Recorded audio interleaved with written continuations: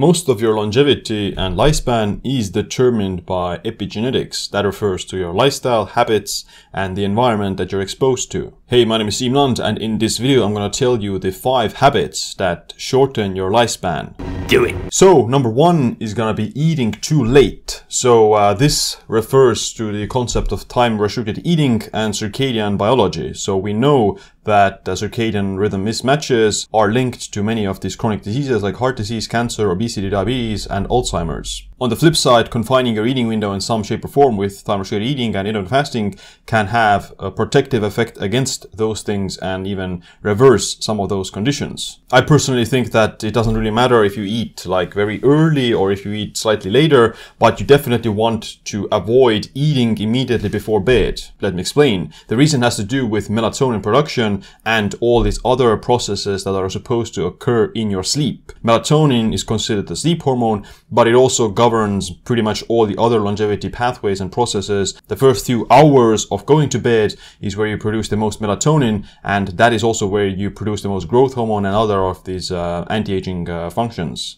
Eating too much food immediately before bed can take away your energy from those processes, and it can also reduce your sleep quality. If you have like a massive meal that raises your heart rate, raises your blood sugar levels, and makes you sweat or raises your body temperature in some way, then it's gonna reduce your sleep quality. And with bad sleep quality, you're not getting that good benefits from these functions that melatonin is going through. There's also the thing that melatonin actually makes you somewhat insulin resistant. So melatonin binds to the pancreas and prevents you from producing insulin. So this is one of the biggest reasons why you don't want to be eating in the evening, and you don't want to ever eat like in pitch black darkness. Your body also recharges its antioxidant defense in your system with NADPH. If you're eating, then your body is in a slight energy surplus in that moment of time, and it will also take away energy from the recharge of NADPH and NAD. So what I recommend to do is to not eat anything at least 3 to 4 hours before bed. That's the minimum, and optimally even like 5 hours. But of course that's not feasible in most cases.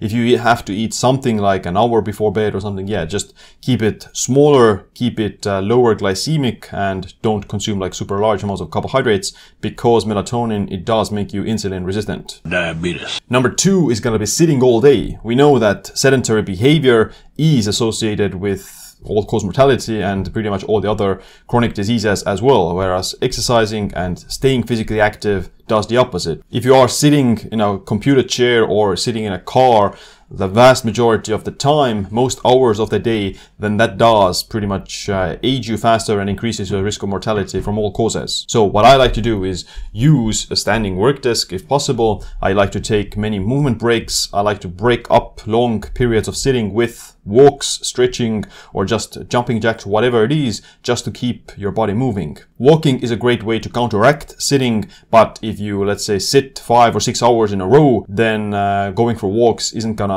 make up to all of it. It's more effective to have more consistent periods of movement throughout the day than to be sedentary all the time and then do like a very long workout session or something like that. So it's important to have like, every hour or so have at least a few minutes of movement, whether that be just walking, stretching, or just standing up even for a few minutes. Do it! Number 3 is going to be phone scrolling before bed. If it has a blue light filter on, then it's fine. But the artificial blue light, like the blue and green wavelengths from the smartphone or computer screen or TV or the ceiling lamp or whatever it is, that can reduce your melatonin production, and with lower melatonin levels, like a worse time to fall asleep. You'll have less melatonin conducting these repair processes in your sleep, and blue light exposure at night is also actually associated with chronic diseases like diabetes, obesity, and Alzheimer's. Wear things like blue blocking glasses, use different kinds of blue light filters on your smartphone, and that's going to be fine.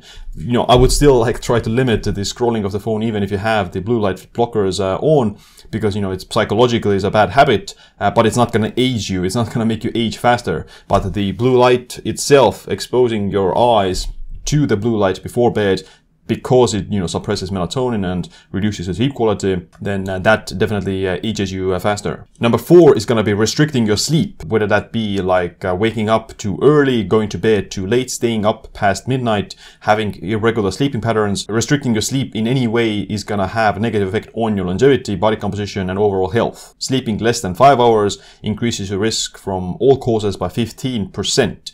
And just chronic sleep deprivation catches up on you. It may not increase your risk of mortality, but it definitely ages you in multiple ways. Like it ages you in terms of your metabolic health, it ages you in terms of your skin quality and skin health, it ages you in terms of your brain function, because you can't really like assess or you can't track your brain aging as easily as you can do it with your blood sugar levels, for example. But restricting your sleep reduces the quality of your life and ages you faster in multiple ways. On average, you want to get at least 6 to 8 hours per night as an adult, but optimal, I would say 7 to 8 or even 8.5 hours in some cases. And last, number 5 is going to be mouth breathing. So humans, we're supposed to breathe through the nose most of the time. Of course, there are some cases where you have to breathe through the mouth, like when you're exercising or if you're doing something very strenuous. But, when you are breathing through the mouth, you are stimulating the sympathetic nervous system. That is going to keep your body in a state of fight or flight. It raises your cortisol and stress levels, and it actually deprives your brain from oxygen. So if you're sleeping